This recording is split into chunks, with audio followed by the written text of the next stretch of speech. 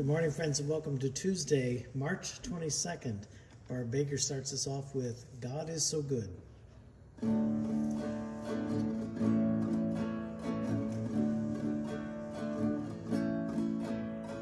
God is so good.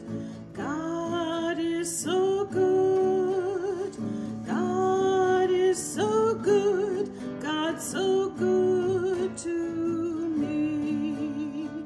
God cares for me. God cares for me. God cares for me. God's so good to me. God loves me so. God loves me so. God loves me so. God's so good to me. God is so good. God is so good. He's so good to me.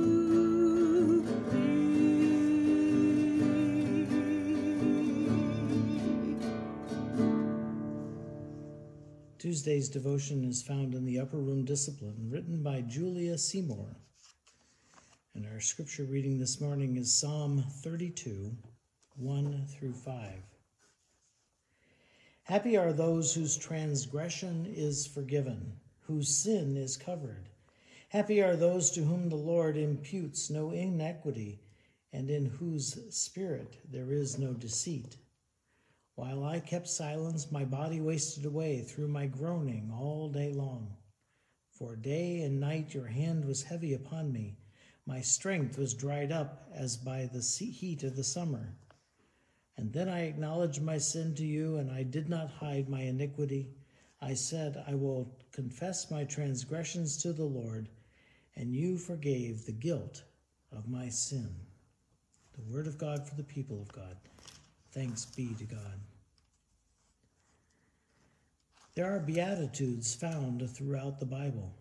Any sentence beginning with "blessed are" offers guidance into a life of joy and possibility.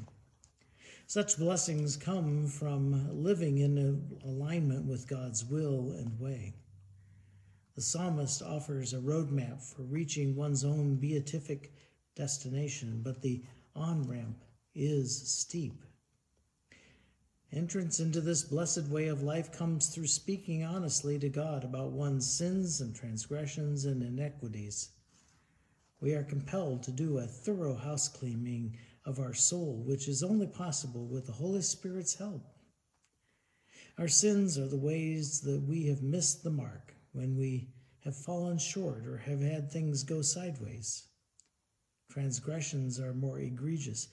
They are times that we have deliberately chosen not to do better. Transgressions often bring regret and broken trust.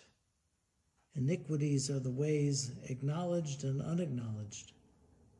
And we have participated in systems of oppression or exploitation and destruction.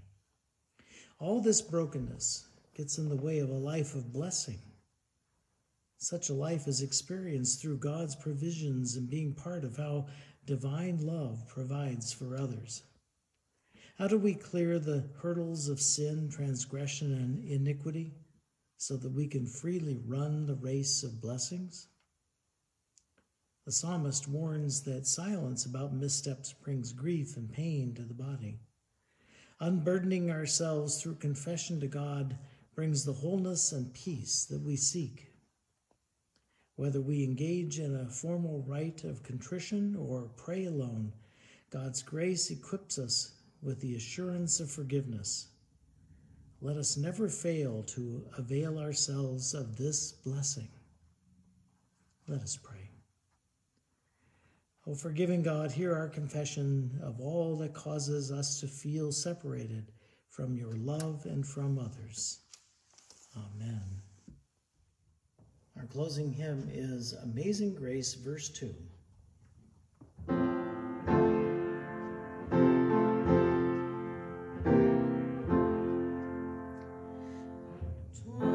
grace that taught my heart to fear, and grace my fears relieved. How precious did that grace appear, the hour I first believed. Blessings to you all.